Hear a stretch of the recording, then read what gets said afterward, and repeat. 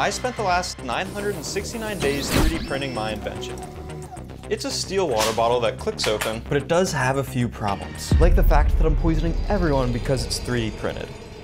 So I'll be analyzing 3 health hazards, starting with not actually a problem and going all the way up to this is actually dangerous.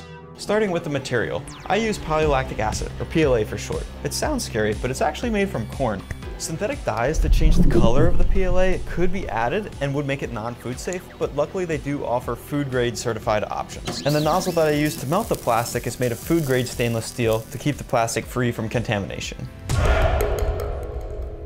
Now, even a professionally injection molded plastic part sheds a small amount of microplastic. Unfortunately, my 3D printed part sheds about 30 times that amount of microplastic. And look, obviously that's not ideal. Will all that plastic turn me into a sterile beta male? I don't know, but here's some context. Eating a meal wrapped in plastic wrap would be about 20 microplastic thingies. But before I get there, I need to tell you something. I don't have any actual customers yet. These 3D printed versions are just for prototypes. The real version will be professionally injection molded, so I'm just endangering myself and the small group of people who I have testing the bottle.